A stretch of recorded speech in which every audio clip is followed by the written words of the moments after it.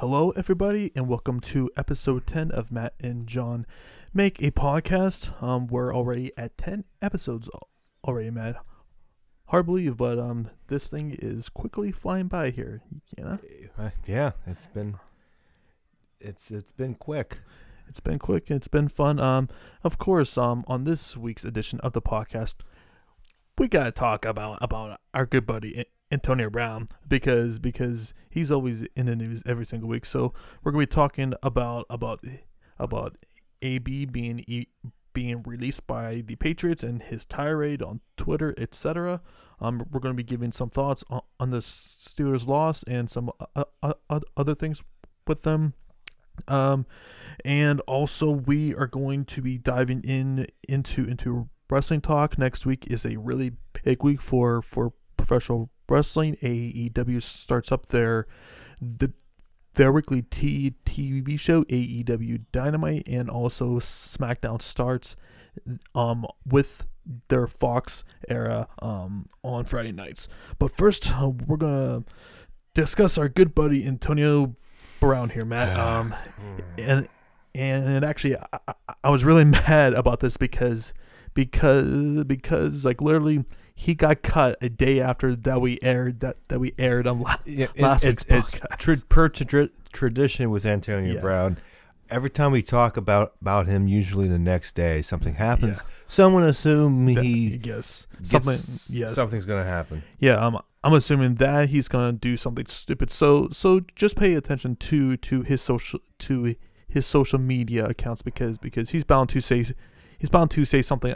I mean, today even he was talking trash to Eric Weddle and stuff. So it's something new every single day. But just going over for the past week. So the Patriots released AB, I believe, on Friday of like last week, and basically this came from when he sent a group text to another accuser of his and AB's lawyer, which begs the question: why are you sending a group text to your accuser? I mean, any sane person would just shut up. And also Belichick, you could tell like he's getting tired of answering the same questions about AB every single week. But I personally believe that this probably came from the very top. And I also believe that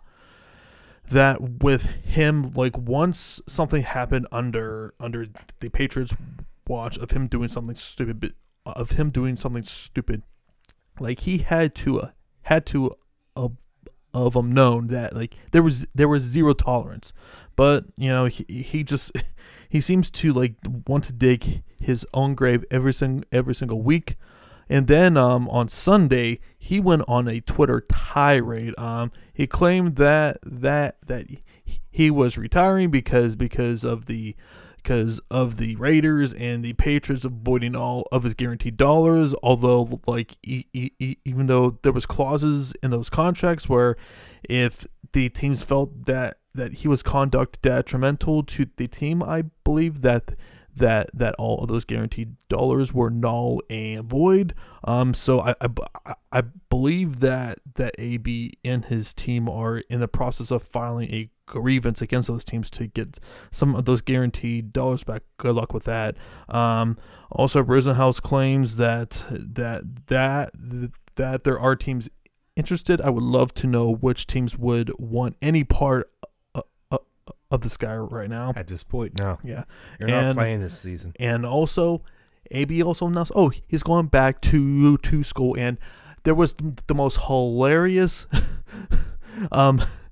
edit done. I'm not sure if you saw this, Matt, where I posted this on Instagram where basically AB's head is cropped onto like Billy Madison's head where he's I don't think I saw that. No, that's great. Oh god, it was glorious. Like, you have to check it out. But basically he's going back to school, and of course he posts all of this stuff on social media.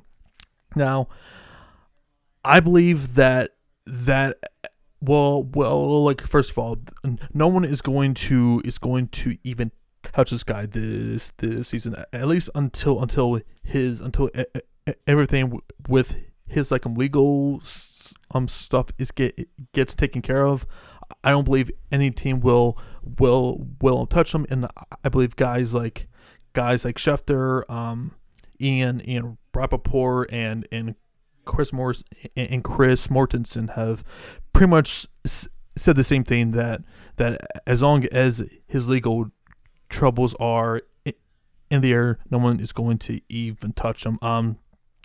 And I don't feel sorry for this guy whatsoever. Like, you can only make a complete ass out of yourself so many times, and despite how great that he is, he's just a pain in the ass to deal with every single week for teams.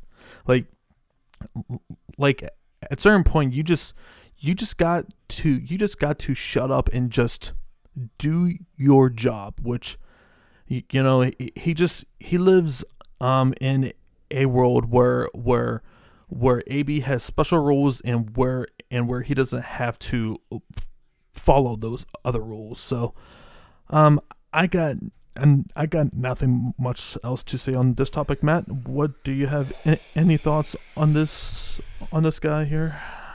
I just hope that this is the last time we talk about him for a while.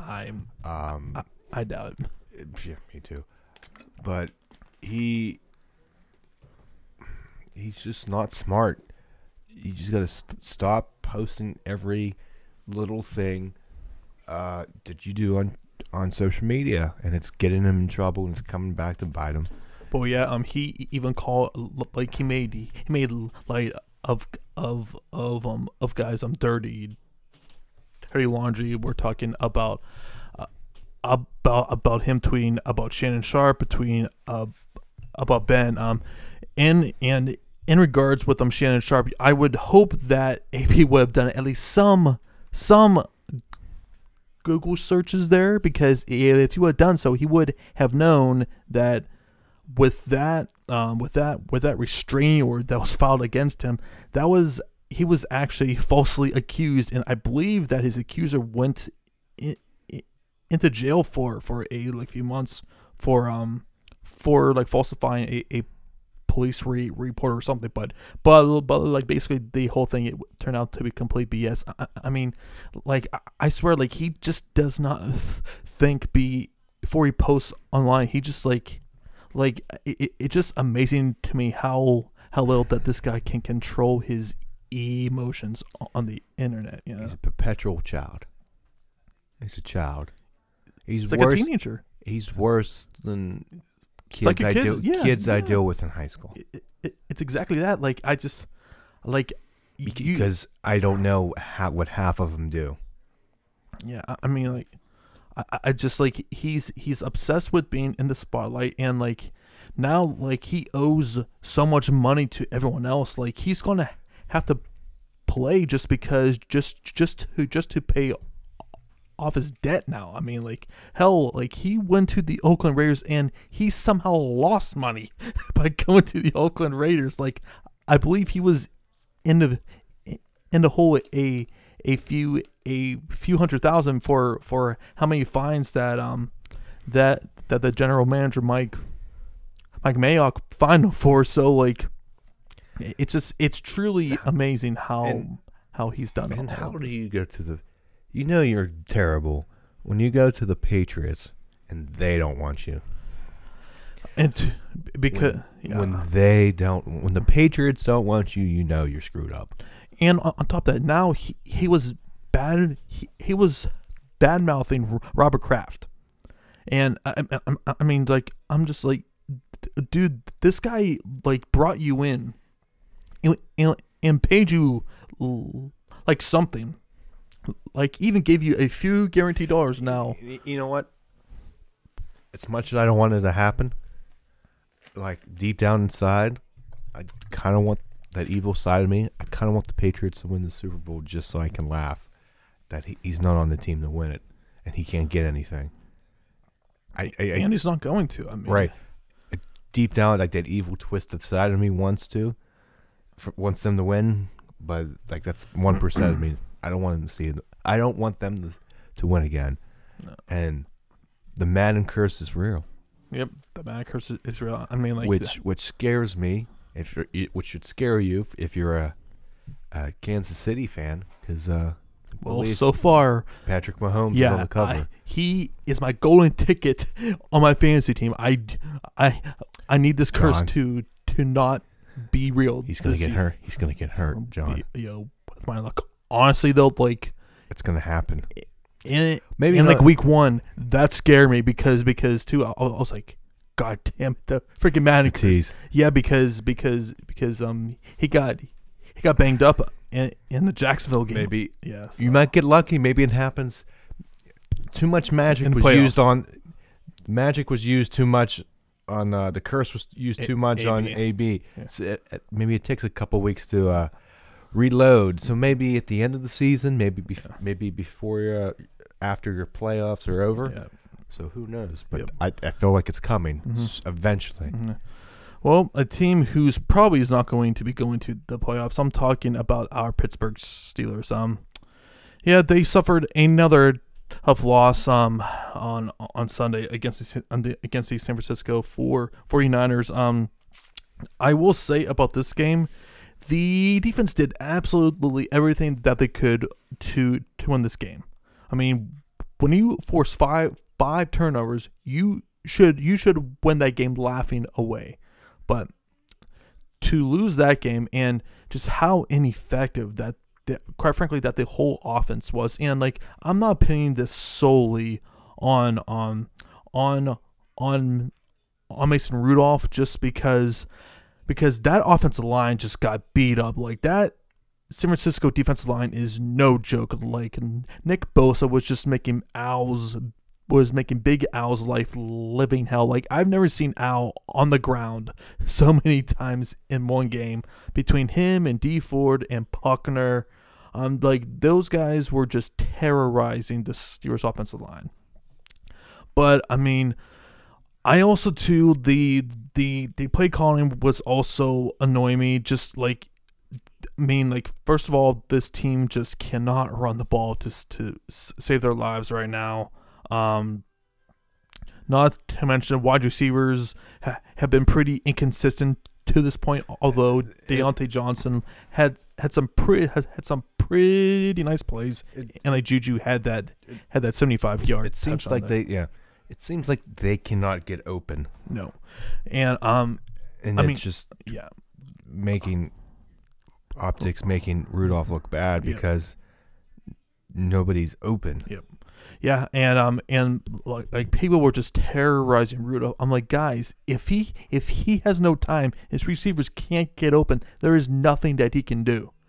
And two, when you have no running game whatsoever, you're putting so much pressure on a second-year quarterback to constantly make plays like at every single possession, and that's tough. But with all that being said, this team had a lead in the fourth quarter, and James Conner once again just another costly fumble. Like, I hate to say this about the guy, but like he has a major fumbling issue. I mean, you go back to last year in the Denver game, like he had a costly fumble there that cost him the game there. Not the defining play, mind you, but one of those plays. So I mean, you gotta ask, like, if he cannot get it going, like, do we see guys like Jalen Samuels more? Do we see Benny Snell more? Benny Snell, he got some more touches this week, more than all season to this point. So yeah, offense was really struggling. Defense played well for the most part, but like that fourth quarter they were just getting gashed on the ground. TJ Watt played an amazing game. Devin Bush, he was better this week, and it was pretty clear once he was on the field. But damn, Mika, I was just about to say, Fitzpatrick was so noticeable. Like that guy's playmaking ability is just, he was everything that they thought that they were getting. And I still stand by, even if this team goes 3-13 or 4-12, it was well worth giving up that first round pick. Like, he is such a great young defensive player. I mean, they'll be fine in regards with that. Matt, do you have anything to add from the game there? Like you just said, I really paid attention to Fitzpatrick. He was very good. Again, noticeable, getting turnovers, interceptions. But the offense, I think, is the bigger deal. You had, 4 turnovers by 5 actually. Well, earlier in the game. Oh yeah. 4 turnovers, and by San Francisco, and you score 6 points. Yep. It's a story of the And game they there. and we got 2, and they got 2 off of us, and they got like 14 or whatever. I'm pretty sure it was at least 10. I know that much. So that is just that's where the game was. There's your was problem. Won. Yep, was won and lost there. If they would have scored, maybe at least 14 off of. Yep, they can't to win that game. You can't guarantee. Yeah, Well, 14. Well, because if you score in every one, at least a field goal. and 2, but at least 2 touchdowns. If they would have had at least a 2 touchdown lead, that changes the whole game because I don't know if you guys saw, but with Jimmy G, he was struggling like in that first part, in pretty much the whole entire game. They kept on just getting the Steelers defense just kept on getting gashed, and especially in that third quarter, like they were just running up and down the field against them, and that just set up that play action pass where the Steelers just keep on just getting terrorized by the play action. I mean, just recall with the Patriots game. I mean, like guys were just streaming wide open. So yeah, a frustrating win, but I mean, frustrating loss or sorry, frustrating loss. Correction. But I still don't think that the season is over just because the AFC is really bad. Especially the AFC North. Every team in the AFC North lost this weekend, or like last weekend, and now we face the Cincinnati Bengals. We have the Ravens after that, I believe too. So hey, there's exactly there's a chance. This season is far from over, especially in the AFC. There is just outside of the Patriots and the Chiefs, there are no other great teams. If you win both those games somehow, that's 2-0 in the division. You're right back in it. 2-3, and everything is looking way better. If you lose one of the 2, not the end of the world, but it's not good. But if you don't win any of them, season's over. At that point. Like you're playing for pride at this point. It's an absolute must-win for the Steelers. You can't go any division. You can't go 0-2 in the AFC North with these teams, with the Ravens and Browns specifically, and like I mean, the only other team that I know for sure is a really good team are the Baltimore Ravens in this division. Cleveland are a bunch of pretenders in my opinion. That offensive line of theirs is just horrendous. And if you look at their schedule for the next 4 or 5 weeks, it is brutal. Like they're facing the 49ers. They have Baltimore this week. I believe that they have the Chargers. And I believe actually that they have Seattle too in that stretch as well there. So let me look that up. Because they got the Browns you probably said that this week. Yeah. Um, Ravens. the Browns at the Ravens, at the 49ers, home with the Seahawks, Oh Jesus. at the Patriots, Oof. at the Broncos, Oof. which are 0-3 maybe. Yeah. Home against the Bills, which are surprising people. The Yeah. 3-0. Here should be a win at home against the Dolphins. Should be. Home against the Bengals. Mm-hmm. Should at Arizona. That stretch right there are games that they absolutely need to And to get two with the Steelers, Mhm. like the way the ESPN set up, it has Mhm. the Steelers up first and Yeah. out of order, but Ravens and Bengals. So it's that little. this It's that This little month, stretch. yeah. It's this. this month. You need to get through pretty much October. Yeah. The rest of this month in October to really see Because it kind of eases up after. yeah, but they could very well be 1-5, 1-6 after that stretch. Possibly. It's very possible. So they need to win, I feel, at least half of those games to stay in the thick of things because too, if you look at the Steelers schedule, like, because I believe that like 5 of their next 6 games are at home, I believe. And there's a lot of games where they should win. So if the Steelers say win 4 of their next 6 or something like that, Mhm. you know, they're It's possible. exactly. Stuff it like I know we're up. Everybody's all upset that we're 0-3, and yeah, it's not good. But like The stuff AFC in- sucks. stuff in sports are weird. Yeah, exactly.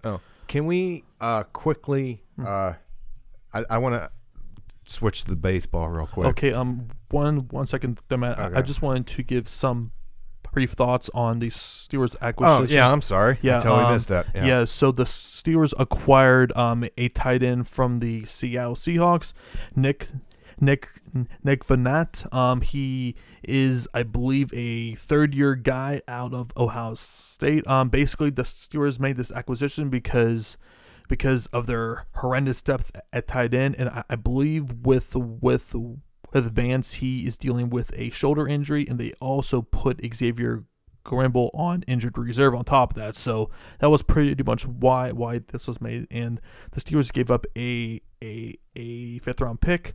I have no issue with this whatsoever. Like, tight end is like one of their biggest need positions. He's a guy who has really, really good hands, who can really block. Is a very big body. He's exactly what they need. He's a like Jesse James type of guy, a big guy. So, you know, I mean, like, it's a solid move. I mean, people are mad that we keep on giving away our draft picks, but I'm like, it's a 5th-round pick. Like I These picks are going to have to turn into something. exactly. You got to. Exactly. Like, and to What are you going to do? it, You have no tight end. exactly. And two, with the Steelers, they still have 4 day 2 picks. They have a 2nd-round pick, and they're probably are going to get a comp pick from the Jets with the Bell sign, and they also have 2 4th-round picks right now. So, you know, I don't have any problems with them doing that. I'm just, the only thing I hate about this trade was with this guy. He's in the final year of his contract, so I mean, like, they're going to have to pay him a little bit in order to keep him for next year. But we shall see what happens. All right, Matt, you can Okay, go so on now. I guess keeping with Pittsburgh theme, because right now as we speak, the Pittsburgh Pirates are facing the Cubs, and yesterday the Cubs were eliminated. Which is hilarious, by the way. Right. And right now the Pirates are winning 5-0. So they're about to sweep the Chicago Cubs, and I believe that this would be I believe the Chicago Cubs would then drop their ninth straight game, which I believe is their most consecutive losses since 2012. Which, wow, like what happened to and right Chicago? now we have for the Pirates, Joe Musgrove just got through 4. He's not given up a hit yet, albeit it's not the full Cubs lineup. You don't have the heavy hitters like oh my God, I'm drawing a blank. Can't think. Is Rizzo still? Rizzo's not in. Bryant's not in. So it's kind of like the ultimate Sunday lineup. You got Kemp, Happ, Garcia, Caratini, Luke Roy, Bodie, Russell, Amora Jr., and Quintana pitching. And we have, basically a AAA lineup. Yep. Oh yeah, like and, the Pirates have had a AAA lineup they're gonna for last month. Possibly sweep the Cubs. Like that tells you just how bad the Cubs have been. I totally forgot. I didn't even notice how bad they were, and they got here. Just oh. Yeah, I mean, I didn't realize that either until I hopped onto Twitter last night, and one of the baseball writers tweeted out that the Cubs are dropped 8 straight, which is their most losses consecutively since 2012, and I gotta believe that this is probably going to cost Joe Maddon's job here. Funny thing about that, a organization that holds its players and coaches accountable when they don't meet up to expectations. Another thing I can't talk about. Yeah, and I'm gonna get into that here, but the fact that Clint Hurdle, Neil Huntington, and Frank Coonley still have their jobs, it's such a tone deaf move by this organization that just continues to prove that they are not serious about actually winning. They will throw out the whole PR campaign answer that they are trying to win a championship, blah blah blah. But I believe with their payroll, they are what, Matt, around 65 million or 70 million. I believe that's where they're at, something like that. and I believe that the league average is over 100 million.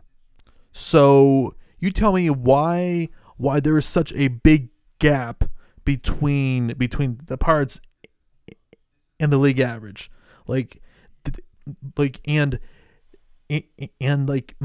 relations with the fans is so bad right now. I mean, just look at the stadium shots. There is no one at these games. I mean, Matt, how empty are these games? You are there pretty consistently. It's pretty sizable, right? Sizable, not the crowd.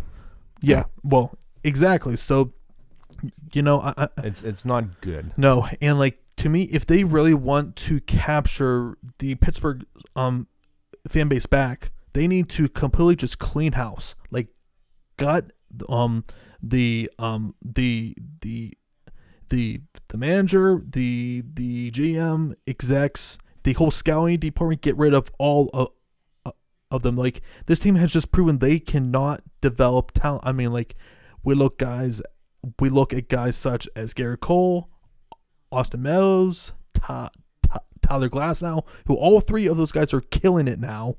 Charlie Morton, it's just guy after guy after guy, and it's so frustrating. And it's just to me, in my opinion, the Pirates are probably one of the worst ran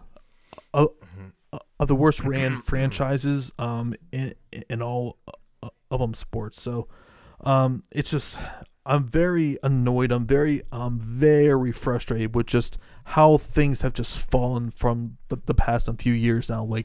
They went from winning 99 games in 2015? 98. Oh no, sorry. 98 games in 2015.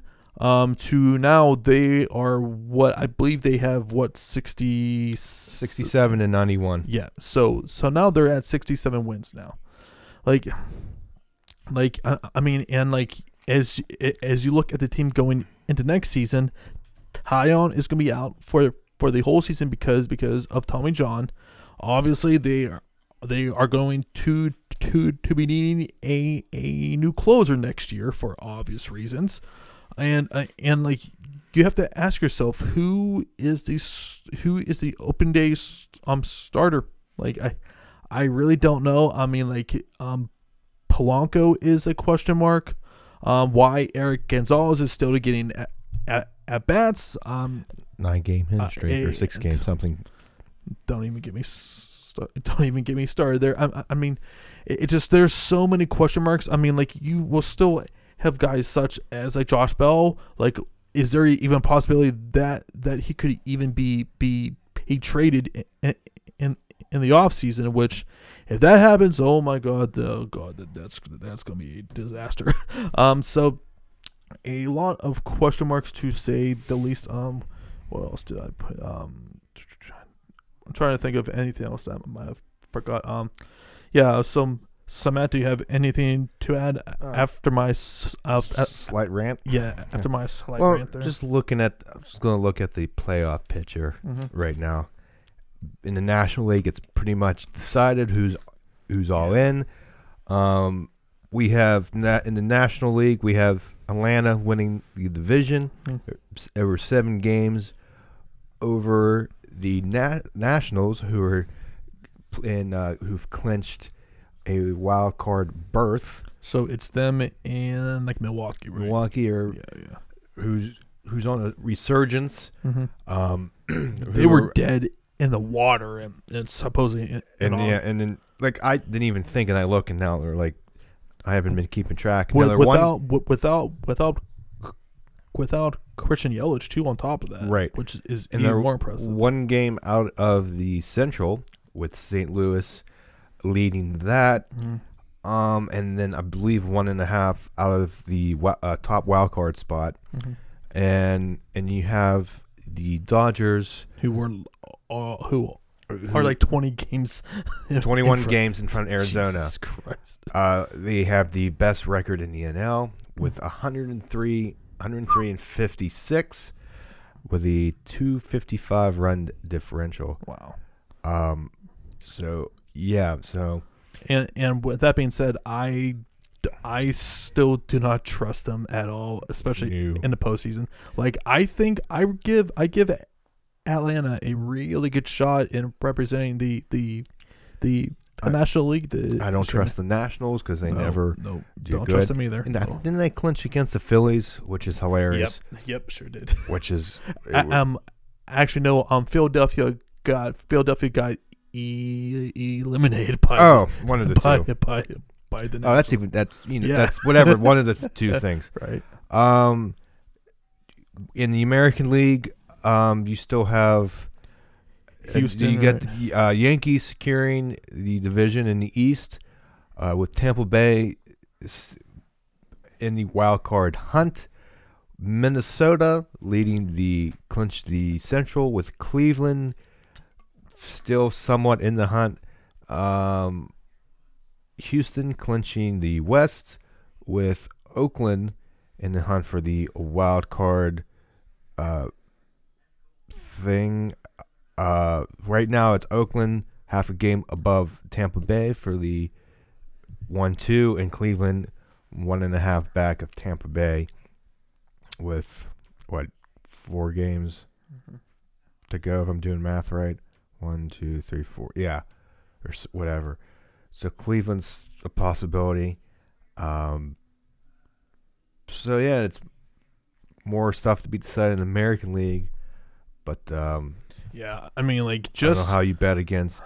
Yankees again. Yeah, I mean, like, Yankees, Houston. Like, to me, the winner of the World Series is coming out of the American League. Just between Houston and the Yankees. That would be a great ALCS. Not to if that makes. makes it there. And two, with teams like with the Indians and the Twins and the Athletics, like those are really. I mean, like, because I believe with the A's they have like what 95 wins. 95 wins. 95. It's like the Pirates in 15. 95 wins, you're not winning division because Houston's having 104. Exactly. Like it's just like just the American League is just such a better. In the Central, you have Minnesota, and Cleveland. Cleveland has 93 wins, 5.5 out. Wow. Oakland, not even better. Oakland again, 95 wins, 9 games out. Houston, Tampa Bay, 95 wins, 7 games out. Incredible. Those divisions are top loaded and just have a breakaway. I mean, it's just incredible, just how deep that the American League is, and somehow the most competitive, like always, division in the National League is the Central Division. Mm-hmm. The two tops are 1 game out, and Cubs, well, they're 7.5 out, but they're out. But still, there's like actually 3 teams that were. The Central is the only one with 3 teams within less than double digits out. Yeah. Everybody's either 1, 2, and then bye. Yeah. Yeah, I mean, like it's gonna be interesting. I mean, if I had to pick a World Series right now, I think I'm going with Atlanta versus Houston. Or that's kind of the series that I'm hoping for. I'm sick of seeing the Dodgers in the World Series every single year. I mean, as a Pirate fan, I can't pull for that just because it's St. Louis. I don't trust anybody in this division winning at all. No. But with Houston's rotation, I mean, too, with them, you have Garrett Cole, Verlander, and Zach Greinke as your top 3 starters. Like it's just insanity. And too, with Garrett Cole is having by far his best season statistically. I hate you, Neil Huntington. To think they were trying to make this guy a 2-seam pitch to contact hitter, and he strikes out over 300 batters this year. Just completely abandoned his 2-seam fastball and just embraced his 4-seam fastball and is just whiffing guys. And like his secondary stuff with his slider and everything is it's filthy. And man, like Houston is such a juggernaut right now. If I had to pick a team right now, I'm definitely leaning towards the Houston Astros. Winning the World Series again for what the second time in the last 3 years, right? Mm-hmm. Or second time in like 4 years. So yeah, they're a really well ran franchise. I mean, they are a pleasure to watch, and I'm super jealous of those Houston fans because they put out a winning team virtually every single season now. I mean, it's something to behold for sure. But Matt, do you have anything else to add in regards with no, baseball? I think we can move on. Okay. So we're going to touch a little bit on the Penguins here. The season is starting up next Thursday, where actually Matt and I are going to be at the game when they're facing the Sabres, correct? You are correct, sir. Yeah. So this is going to be a little different year for the Pens. No more on Phil Kessel. He was traded to Arizona. He is reunited with his former coach Rick Tocchet. So a much younger team now for the Pens. I'm hoping a more competitive team on a nightly basis because I know from last year they were really inconsistent last year, and you could just tell especially from Coach Sullivan, he was just frustrated, and you could just tell with him and Kessel, it was just a constant battle. And when we talked on the podcast a few weeks ago, from that piece in the Athletic, from Rob Rossi, just kind of detailing of just how bad things were with like Kessel and Sullivan and also Gino. You just hope that going into this season that the distractions are completely gone now. That with Gino, he's coming into this season in the best shape that he's ever been in, and is poised to have a MVP like season. I still believe that this team is still a Stanley Cup contender. I still worry about their blue line. But by the looks of it, Matt, Jack Johnson looks to be on the bench, and also Rob Rossi also talked about that in the Athletic, because if you look at the Pens defense now, and this is who I figure are going to be their six here between Letang, Brian Dumoulin, Eric Gudbranson, Marcus Pettersson. You would think that Justin Schultz. So at that six, maybe you are flipping between Rico Law and Jack Johnson and Chad Ruedel. So, and there's also been a lot of talk within the past few weeks about Jack Johnson being traded. Which I honestly, if you are JR, I think you absolutely need to see if you can get that contract off of your books there. I mean, it was just a terrible sign, and everyone knew it at the start. But I mean, and even a part of me thought that since he's in our system, that he's being coached by a Sergei Gonchar, I felt like that, and just being in this winning atmosphere, that would hopefully we would put him in the best positions where he wouldn't be as exposed. But Matt, as we saw last year, I mean, it was pretty rough watching him out there. So do you have anything to add as we go into this season? No, another thing I want to keep an eye on is the play of Murray. Mm-hmm. I know last year he was also really inconsistent last year too. I mean, the blue line didn't help. Nope. It didn't help with him, but that's what I want to see. Does he have a little bounce back year? Yep. That's going to be big for him. Yeah, that's another key that I'm a little iffy at. I'm not saying he's going to be bad or whatever. No. I mean, it wasn't bad last year in the grand scheme of things. And on top of that, he was just hurt all season. Like he would have a really good stretch, and then he would have some sort of nagging injury. It's just he needs outside of Gino, he needs to stay healthy this year. Was it this past year? Did he have a death in the family? No, I believe. Or was that the year before? Yeah, that was the year before his father his father tragically passed there. Yeah, so maybe after a year, hopefully he's better. It's going to be an interesting season. Yeah. Can't wait next week. It's a big week.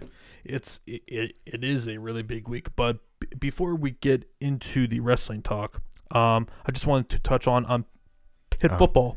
Huge win over Central Florida, man. Yes. I mean, they almost pitted, but they didn't pit. They didn't complete the pit. I thought that they were going to complete the pit because they were up 21-0. 21-0. Completely, the offense was just completely and utterly worthless. And then in the fourth quarter, they stayed in the game, and they got some key stops in the fourth quarter. And the old Philly special, but now known as the Pitt special. In this case, Kenny Pickett catches the game-winning touchdown. And now Pitt is sitting pretty good right now. They are now 2-2 going into conference play. I think it's a really good chance that this team could win 8 or like 9 games. So Hopefully. yeah, Hopefully. very, very optimistic as we head into into conference play. Now, Matt, I know that you wanted to talk about Kevin Feige here, so I'll let you talk a little bit about that. I think the news broke yesterday. Actually, some recent breaking news that Kevin Feige has been tasked or hired to direct a new movie, but just not any other movie, a new Star Wars film. So that is interesting. You may know, again, obviously know Feige from obviously Marvel, and do I have to somehow edit your swear word under your breath? Yeah, like I just realized that. Oh God, damn it. Maybe not. Maybe nobody will hear it.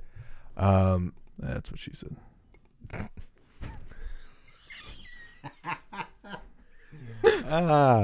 Anywho, Kevin Feige. Yeah, he's doing a.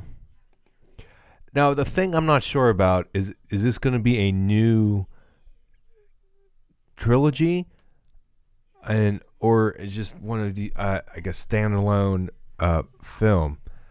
I gotta read this here. That's kind of excited. I mean, he's done great things with the Marvel franchises. I just, it's going to be interesting to see what happens with him, with the next movie. If it's a new mainline movie, it should be interesting. What do you think? I'm more in a wait and see sort of thing right now. Yeah. Just because we don't really know too many details right now. But I mean, hell, anything involving Kevin Feige, I'm gonna be interested in. So, yeah, I'm. Nobody said that there's gonna be a new movie or new trilogy or episode. Would it be 10? No. Yeah, it would be 10. Yeah. Yeah, it's gonna be again interesting. So that kind of broke yesterday. Yeah. Yeah. So that was a quick little update. Okay. Okay. Yeah. Well, next week is a big week. This is my segue that didn't segue good. Yeah. We had some other things there, but this is probably going to be one of the bigger wrestling weeks, and how probably the start consistently of wrestling just being more like mainstream as far as like wrestling being on like TV, because now AEW starts up their weekly TV next week. NXT pretty much essentially has an NXT takeover card next weekend. Limited commercial interruptions. Yep. And SmackDown begins with their Fox deal next Friday. But let's go over NXT right now. So basically, this week we're just building up to for the big show next week, going up against AEW. And if anyone tells you that they don't view them as competition, hell, like they even say on numerous occasions, limited commercial interruptions. Like, how many times did they say that, Matt? I lost count. Exactly. So now we have I'll just go over the things that happened this week. Overall, the show I felt was honestly kind of passable. I mean, but we did have two really good matches. I didn't mind it. I mean, like, it wasn't a terrible show. It's just like a lot of the stuff that happened, I quite honestly just didn't care about. And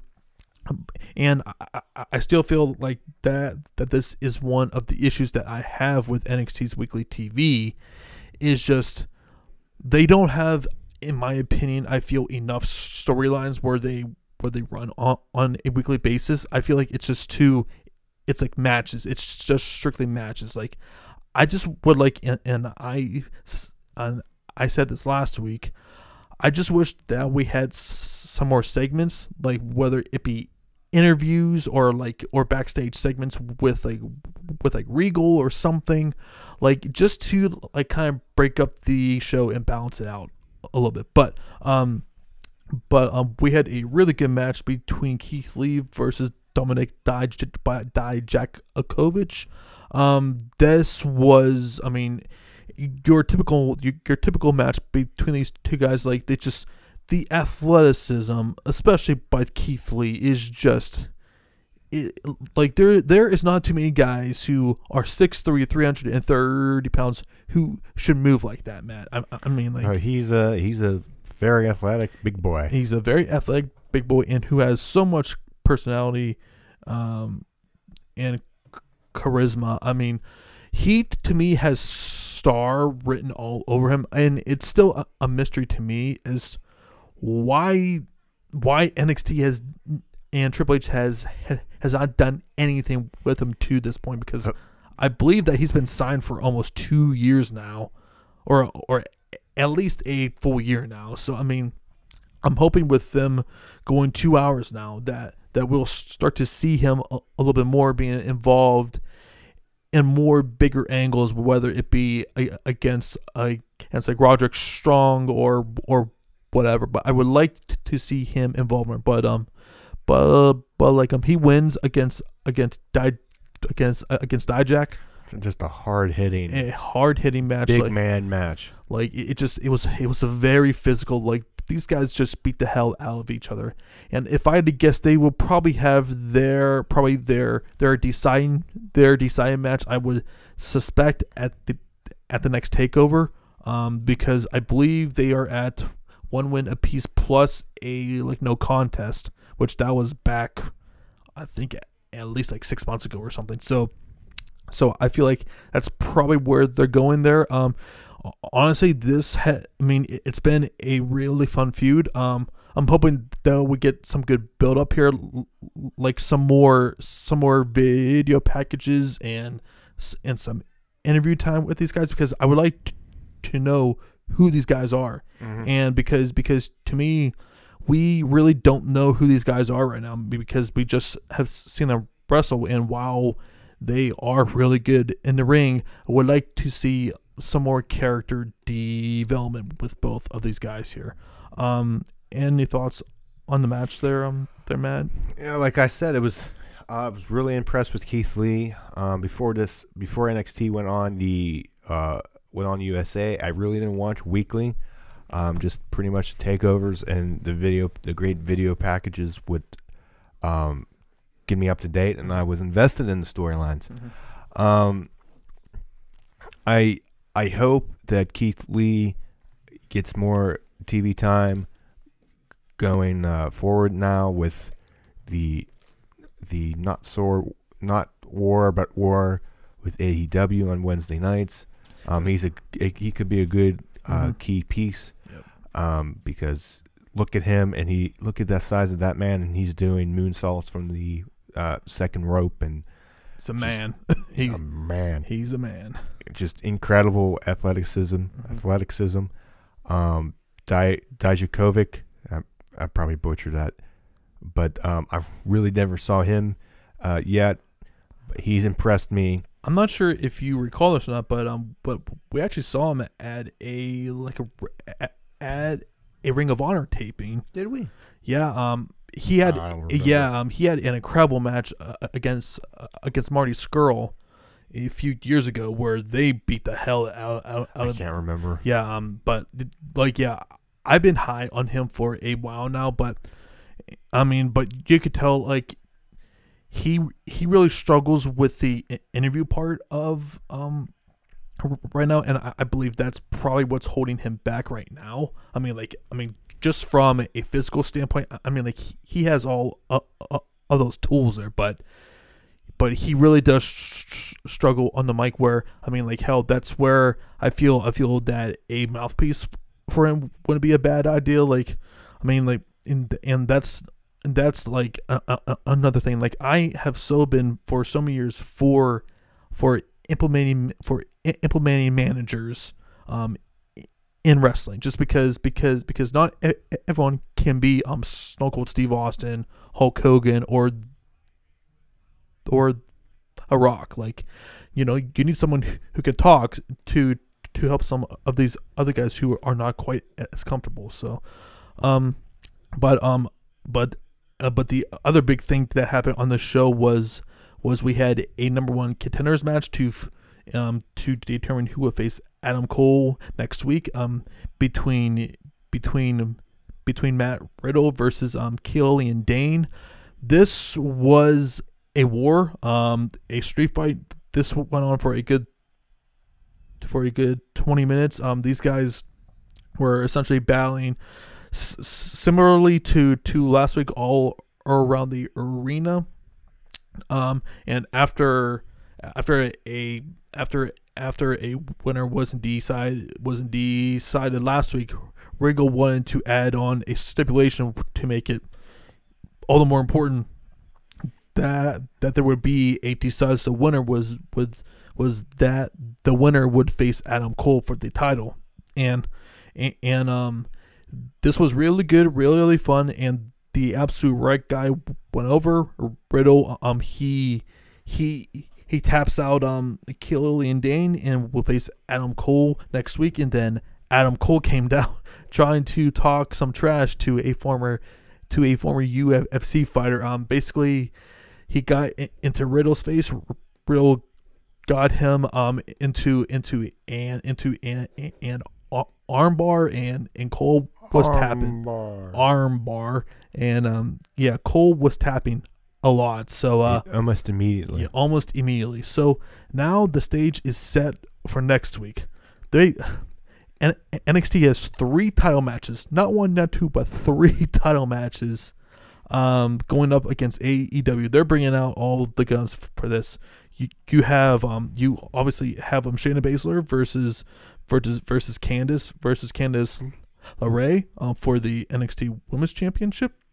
You have the NXT tag titles between the Undisputed Era versus the Street Profits, and as I mentioned previously, you also have Adam Cole versus Matt Riddle for the NXT World Title.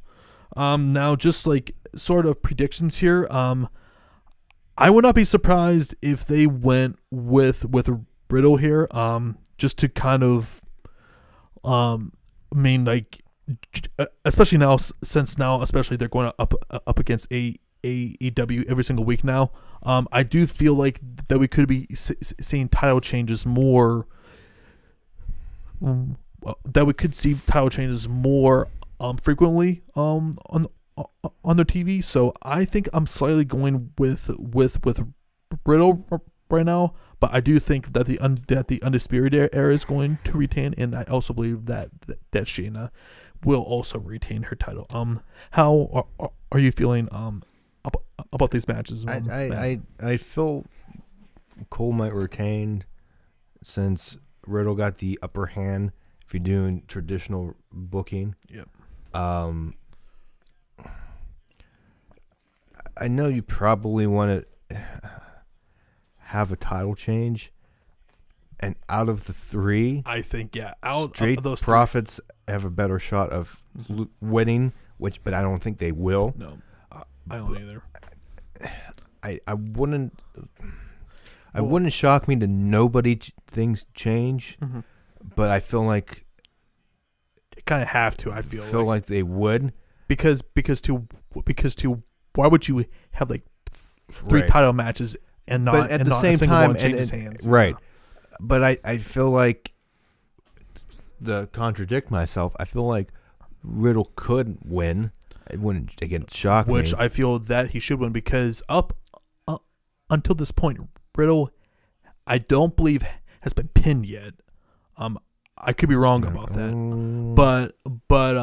but like he's been booked. He's been booked very, very strongly since he's been. And it's possible. Yeah. I mean, me picking Cole is not like you're wrong. No, but I think if Cole does win, it's either by DQ or like he just barely escapes away from his life. So that's kind of how I see how he would win. But yeah, NXT is going to be. It would be interesting to have Cole, the pretty much leader of Undisputed Era, lose and everybody else keeps their title. Yeah. That would be an interesting dynamic. Exactly. So yeah, I mean, like I'm not dismissing it. Just because I can lean to Riddle winning. Yeah, just because of that added competition with AEW. I think that if you are going to do 3 title matches, there better be at least one title change there. Yeah, at least one. I'm convincing myself Riddle's going to win after I talk out loud. Yeah. So and the only the other thing that happened, we got more build up between Kushida versus Walter. There was a 6-man tag match with Kushida and the recently reunited Breezango Matt's guys versus Imperium. I mean, the match itself, honestly, I was not really engaged, to be perfectly honest. I'm still trying to warm up to Imperium here. I mean, like, I like their look. They have a very interesting look, and they are badasses. But like, I was not really engaged in this match here. But they did tell a really good story here. So, I mean, I liked it, but I wasn't necessarily blown away. So, yeah, that was NXT this week. Excuse me. Then onto SmackDown. SmackDown wasn't not too many noteworthy things happened on the final SmackDown.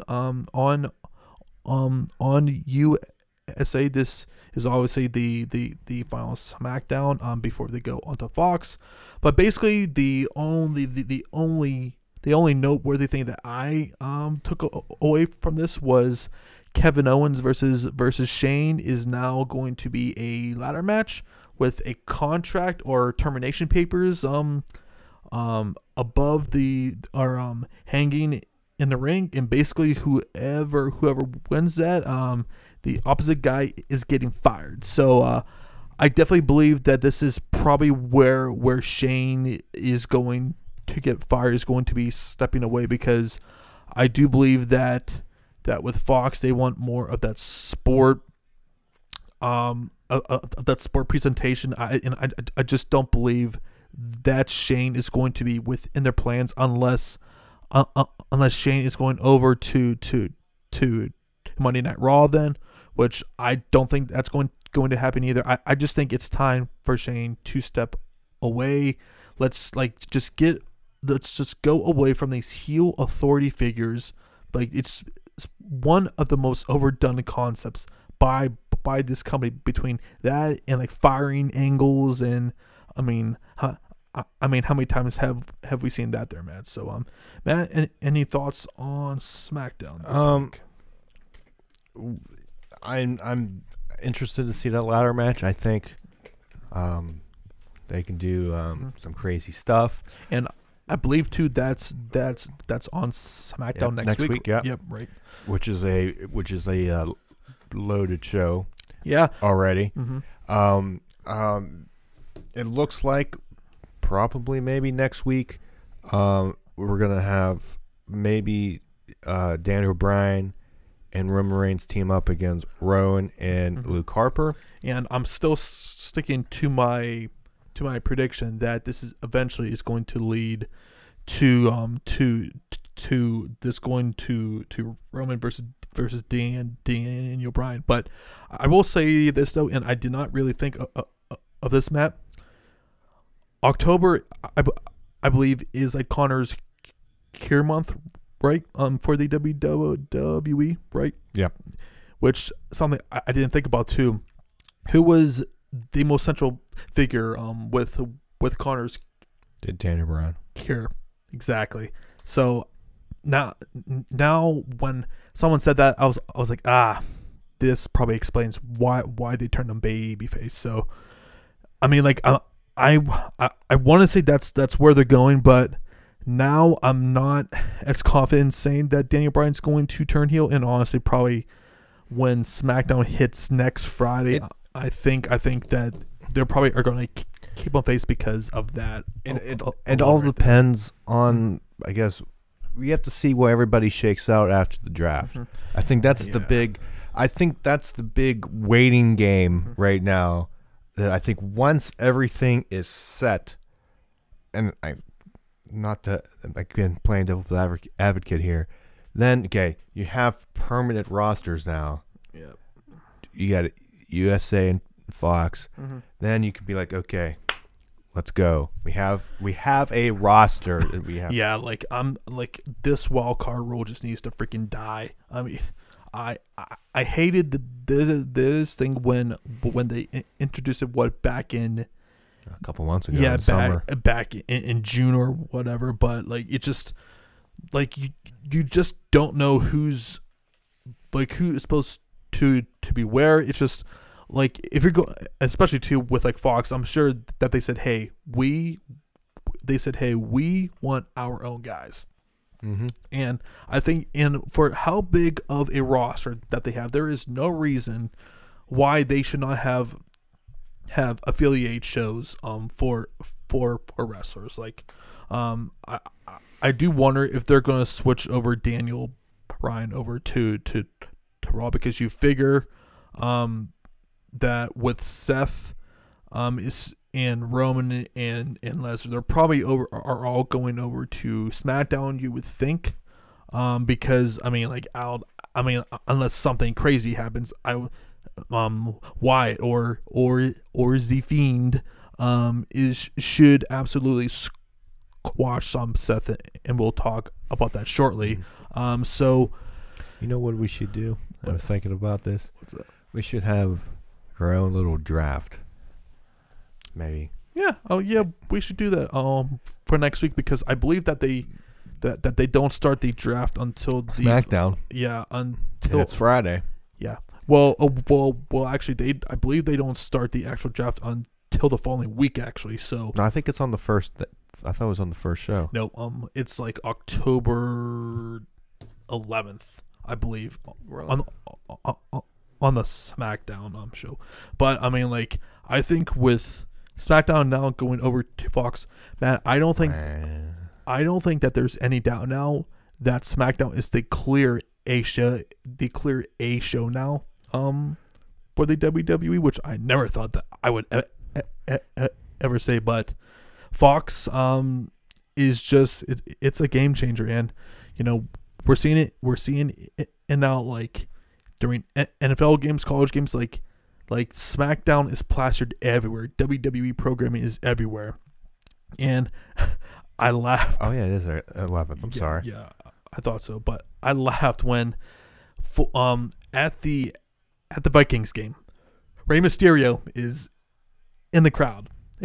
Oh, yeah. And like Mark Schlereth, like he was like talking about his mask and called him oh, it's like Nacho Libre. I'm like, oh, oh, okay, guys. that's a guy who doesn't watch wrestling. No, I'm like, okay, we get that not everyone watches wrestling, but you would think that the people, that the execs at Fox would have like a memo sent to these people, like, hey, when you're talking about this and hyping it up, mention this. Do not say Nacho Libre when in regards to Rey Mysterio, who is one of the most recognizable luchadors ever.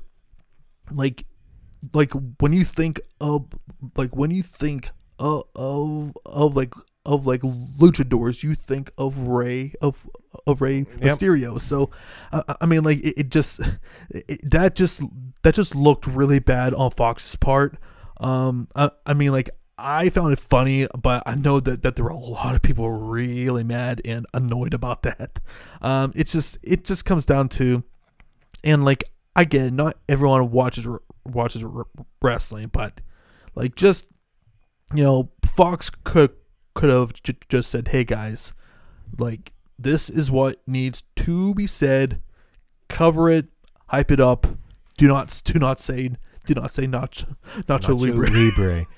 Okay, Jack Black. Yeah, exactly. But and like, even too with baseball, like, those baseball fans and like writers or whatever were so mad at Braun Strowman being at that, like, I believe he was talking to you, Keith Oakland. Yeah, like, yes, especially that dude.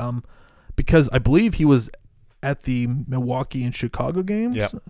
Or something like that. I think it was St. Louis and the Cubs. And these baseball fans were getting so butthurt. I'm like, guys, Fox is paying the WWE $1.5 billion for the next 5 years. I don't care who's talking. Like, honest to God, like, watching the game. Who cares? Like, it's like, oh, why is he there for this a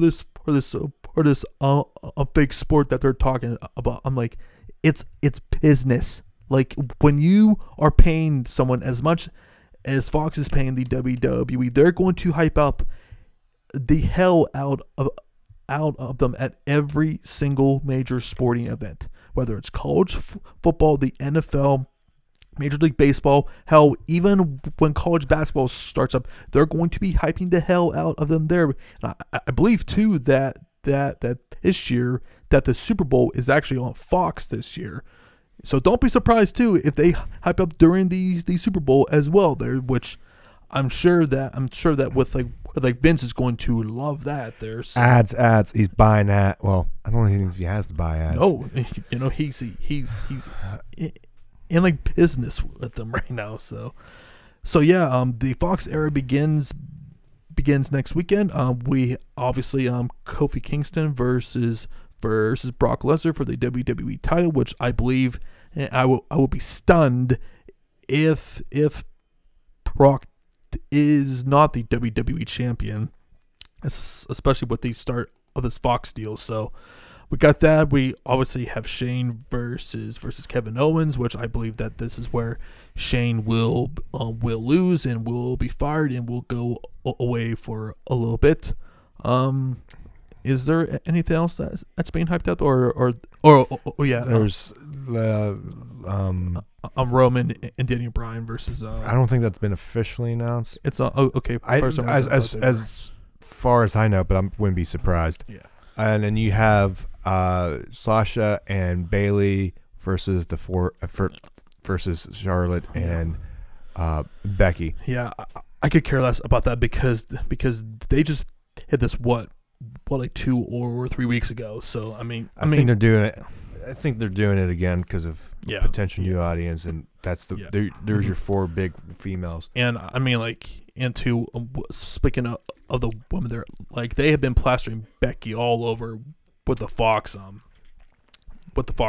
I mean, she's getting drafted. I mean, it's pretty clear Becky is her top woman outside of Charlotte right now. I mean, Sasha is still there, but like, you can just tell, like, compared to Becky and Charlotte, she's like 3rd now, and like Bailey's just 4th. Like Bailey is. I still like Bailey.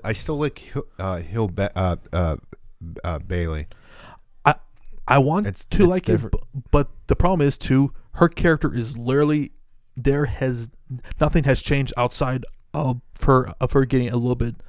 Yeah, outside of her being heelish, she still has the same exact music, entrance, which could be good if they play into the just. There's potential there. I see potential of being for kids, but not really doing kid. Like you can do. There's potential there if you write it the right way. There's little stuff that I like what they're doing, but they can do a lot more. I just think that like whenever someone turns that, and not with every single one of them, but there's too many cases, especially in the WWE, where when someone changes character, they have the same exact ring attire, same entrance music. They're kind of acting the same outside. They are trying to be either more aggressive or like more heelish. It's just I would like to see a little bit, something's a little bit different. Like for example, like back in the day, when Hogan turned, at Bash at the Beach in '96, he came out was a completely different person. And yes, I know we are comparing Hulk Hogan to Bailey here. Even playing field. But the point being is like when you change characters like that, your whole persona, in my opinion, should change. I mean the other guy who was really known for that was Sting. When he started his Crow persona from Surfer Sting. So I mean, like, I just would like to see more of that incorporate when someone turns. But that's kind of how I feel. Matt, any more to add about SmackDown, or should I think we can move on to Raw. Okay, Monday Night Raw. Yeah, I'm not going to. This was a pretty hard show for me to sit through. I had this on mute a lot, but I will say this though. The Fiend is easily, I mean, and we say this every single week, he's the best thing that this company has going right now. Like, and like, I will say though, as good as he's been, like just the character assassination of Seth Rollins just continues. Like, anything outside of him not getting squashed at Hell in a Cell, I feel like is doing the Fiend a complete injustice here. Like, if you're going to do this, like the Fiend needs to go over strong. Like I'm talking like Lesnar over Cena from SummerSlam 2014, sort of strong right there. So I mean, that's what I'm hoping that we get there. Other things that happen here, Carmella is a new 24/7. It happened. Yes. Hilarious. Yeah, we got women and and even Truth was confused, was upset, and he starts celebrating with her. It kind of gives the catering women something to do. Like it could help build people. Look at just off the top of my head, look at Maverick. Do you know who I want to win the 24/7 title now? Who? Maverick's wife. It's quite possible now. Quite possible. Because I saw on her Instagram, she was like, "Well, if you want something done, you gotta do it. You gotta do it yourself." Yeah. And I absolutely feel that's where they're going. Yeah. I think. Wait. Carmella posted a picture of her and Corey. Oh god. This was 2 days ago. Oh god.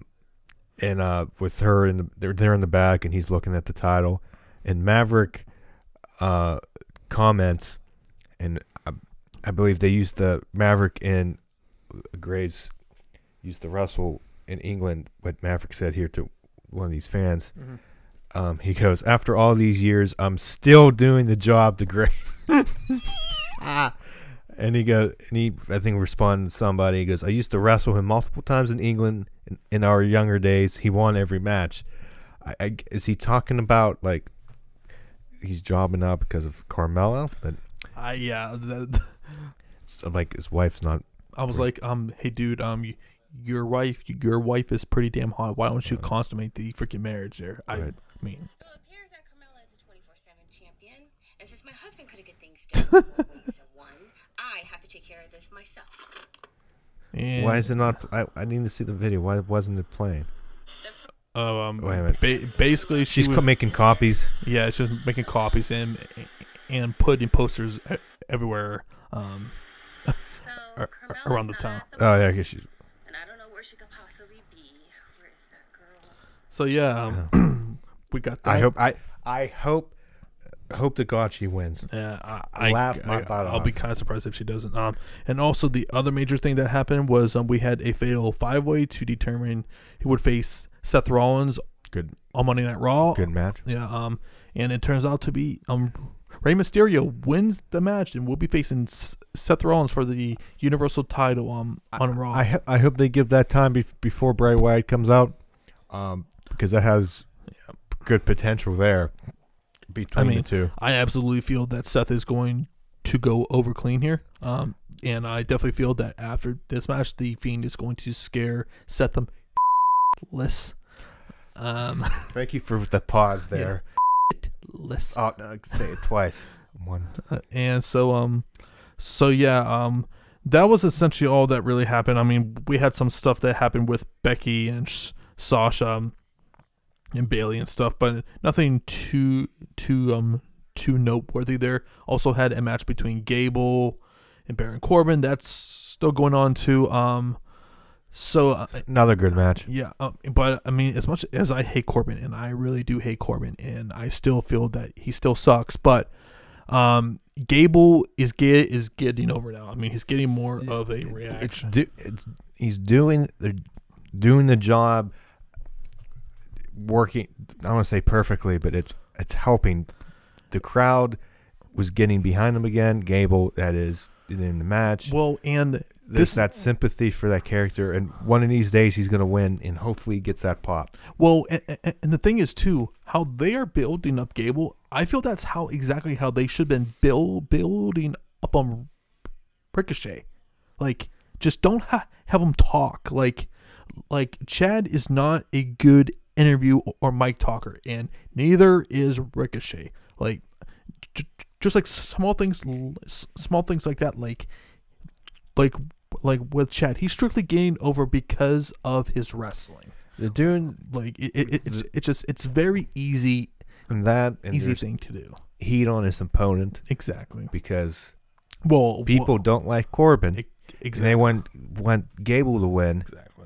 So when he finally does get that victory, which I guess it's blatantly obvious that it should go there. And that kind of just outlines a big problem. A big problem with this company is like they just don't have enough really good heels and the guys who consistently generate heat like a Corbin does to help the baby faces in this company, because I mean, like, I don't care how good that you are as a babyface. Like, if you don't have if you're not going up against any viable heels, I mean, it's really tough sledding. Like, the perfect example out of that, I feel, was like Becky Lynch, because after WrestleMania, she was pretty much in like no man's land for a few months, just because. Even though some people liked Lacey Evans' character, like Matt included, I mean, like, it was far too soon for her. I mean, like, I felt like, especially at that time, if they really wanted a viable heel, they screwed Lacey, because they should have made her win. Yeah. Instead of losing 3 times in a row, that screwed her over. Well, and now they put her in a feud with Natalya which no one cares about. I don't care. Natalya, when anything with Natalya, I'm sorry. Exactly. She's good, but I like her presence when she talks. I still say that after WrestleMania they should have called up Shayna Baszler, and it should have been Becky versus Shayna, because then you could ride that out for the summer there. And that right there would have kept Becky's steam going, but like once she started that feud with Lacey, like she lost a lot of steam that she had going into WrestleMania because And it didn't help the old boyfriend dynamic. yeah, God, that month was rough. Like and that's being kind. So But yeah, she still has stuff there. Mhm. It's not completely gone. no. Yeah. So yeah, and now as we go into another era with both Raw and SmackDown, we also had new commentators announced. Confirmed today. It was confirmed today that's starting next week on Monday Night Raw. The commentary team will be Vic Joseph, Jerry Lawler. Why he's back on commentary? I read something that it's maybe for a short Yeah, term. yeah. That's what I heard too. Maybe And to get them going. also Dio John Madden. Oh, I'm sorry, Dio Madden. who I believe is a former football player. Brennan Williams, I believe was his name. But yeah, that is your I haven't heard, I never listened to him before because Yeah. he's on 205. yeah. Live. He's been on 205 for the last month or so. But he's on Raw. For SmackDown, it's just going to be a two-man booth with Cole and Corey Graves, which I feel is perfect. And I definitely feel this was a definite Fox move here. And I think Yeah. I read somewhere too that Renee is going to be like a special like correspondent thing coming in, Which is when fine. needed, which is fine because And- because her and Booker T Are or doing that studio show. WWE Backstage on Fox or whatever channel, I don't, or on FS1 maybe. Yeah, FS1. On starting November 5th, so that's Yeah. gonna be interesting. Well, and to it, That shows you how good I think Fox has for Renee Young to Yeah. do that. she's what he like UFC is for Megan O'Leary who we see constantly, whether it's being as a host, as being as an interviewer, she has a lot of strengths, and I definitely feel she's probably really happy that she is no longer on commentary. She just never really felt No. comfortable. She's I feel best as an interviewer studio thing. yeah, exactly. That's where she shines. Where she shines. exactly. Say that 5 times. Which I'm gonna be interested to see how this studio show comes off of. I'll give it a watch because I believe it's going to be on Tuesday nights. Tuesday at 11. Yeah. So which there is no other shows wrestling wise unless you are a pretty big Impact Wrestling fan, which I believe they start up. Next week as well on Access TV.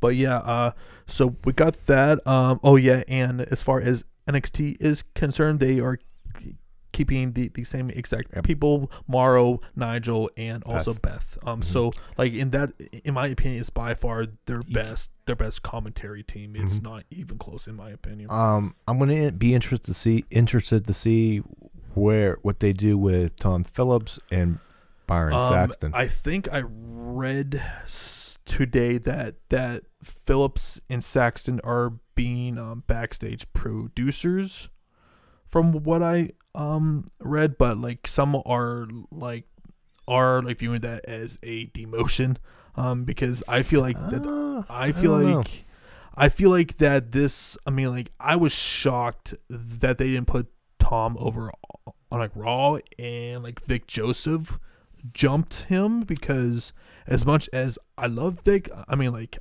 hell, Phillips has been on SmackDown now for a good 3 years now. You would think maybe they think he could be better just as a producer. Maybe in the ear and just directing stuff. Maybe And that's confidence in them. And but I've always been a real big fan of like Vic Joseph. I liked him when he was on He Raw brings there. so much energy to the commentary booth. He calls out people's moves correctly. He's not stuttering over his words. He's not forgetting the wrestlers' names. Like, I mean, like, outside of probably Morrow, he's probably my second favorite play-by-play guy right now. So Yeah, I said last week. He's impressed me a lot. yeah.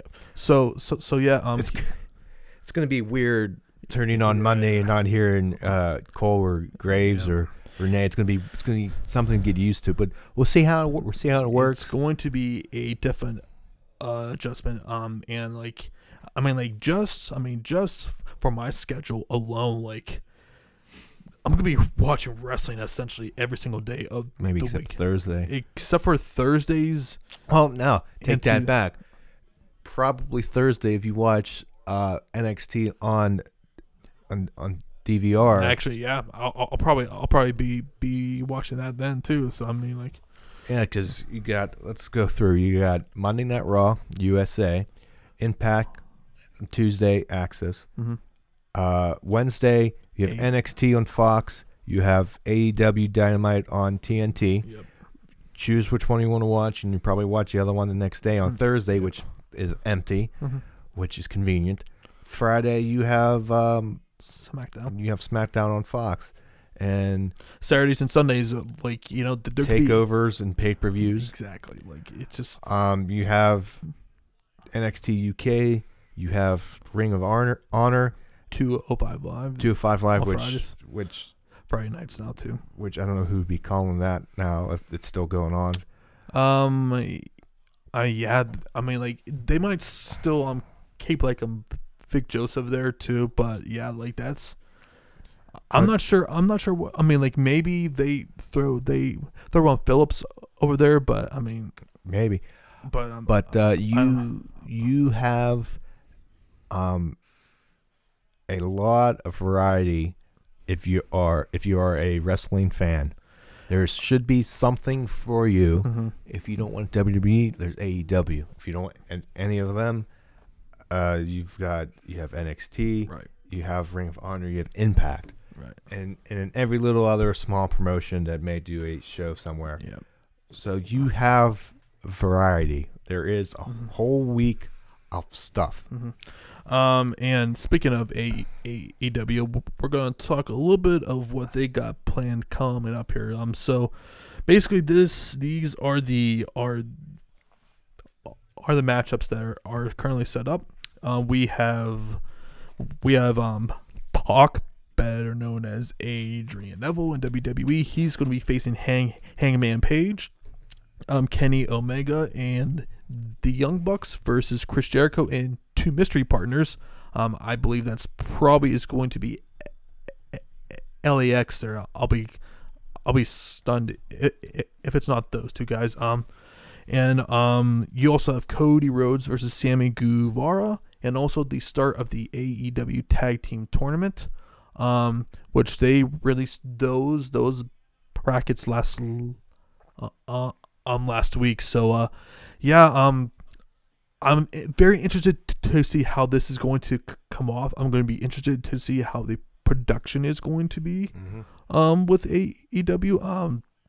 And just the overall look of that sold-out crowd at the Capital One Arena in Washington, D.C., I think is going to be a great look. And this is something that I feel that AEW has a big advantage over NXT. It's just crowd size. Like, NXT, they are wrestling in front of like 400 people, and in this case with AEW, they're going to be wrestling in front of 14,000 at the Capital One Arena there. So I mean, that's going to look really major league right there. So I'm very interested to see how that's going to go. Also going to be interested to see how AEW is going to be different from NXT, because I don't feel like that they can be just strictly a pro wrestling show. Like, I feel like that they need to incorporate storylines, which they already are, because especially if you watch Being the Elite, if you've been paying attention to Kenny Omega, he slowly is losing more and more of his senses and his mind right now. I'm also interested to see how like how Jon Moxley is doing, because I believe that this will be his first appearance since he announced that he was battling MRSA in his elbow, and everything looks to be all good with him right now. So so not much else to really add there. I'm hoping that they have Tony Schiavone on commentary for this, whether it's even just for a like match or two. Just seeing Tony Schiavone back on TNT is going to be bringing me personally so much nostalgia. I mean, like, who would have ever thought that, when WCW went under, that Tony Schiavone would be back on TNT calling professional wrestling. I mean, it's pretty damn cool. Yeah, it's should be good. I can't wait. This next week's going to be very interesting, to say the least. Yeah. Lots of debuts and season premieres. Yeah. Anything to add there with AEW? No, I'm just I expect some good matches. I'm just interested to see how everything comes off. How's their production? Like, how's the show work? How it goes up, how it compares against NXT. That's going to be interesting. That's going to be a big talk. Thursday, during the day, Thursday, with the numbers. Can it get? Does it hit 2 million? Yeah. I'm just based off of what NXT has done. Am concerned, because I believe that this week that they had a decline in a viewership, because it's still north of 1 million. Yeah, like that concerns me, just because, and this includes NXT too. I don't know why you would want to go head to head when you're basically are going after the same exact audience there.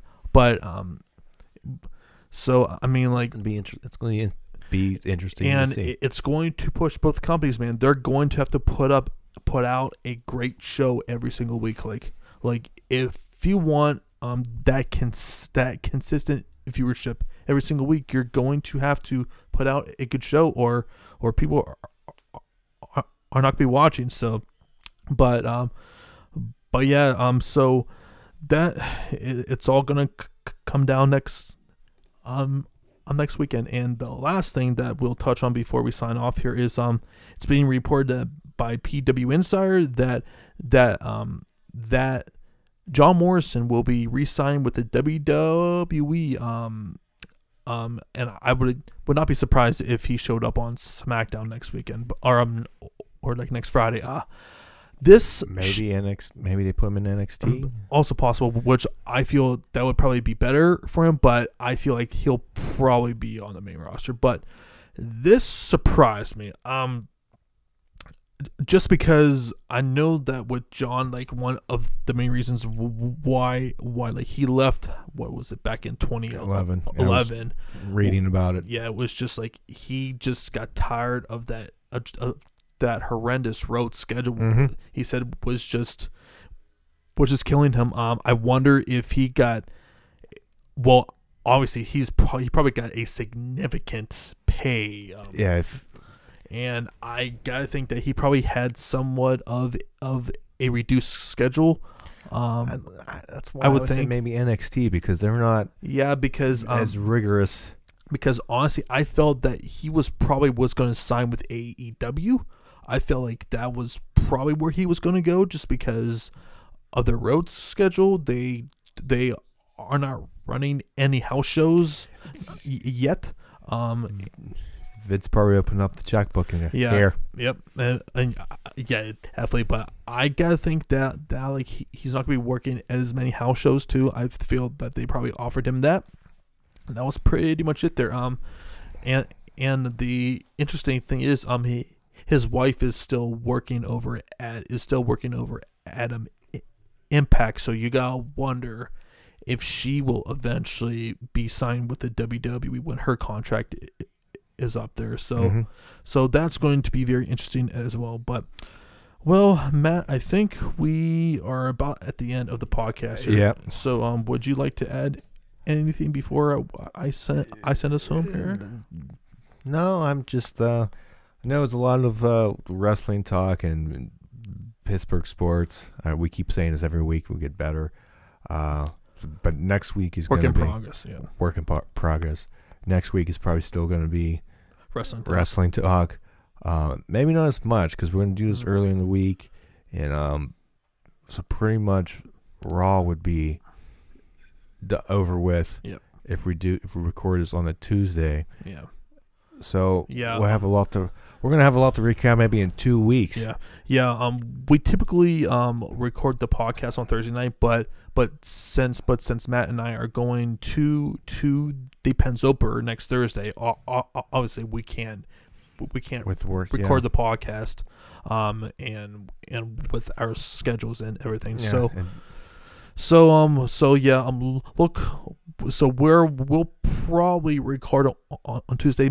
I'm not sure when Matt will like drop that podcast. He might just I think I'm still keeping it on Saturday. okay, so we'll still keep it on Saturday at 3 p.m.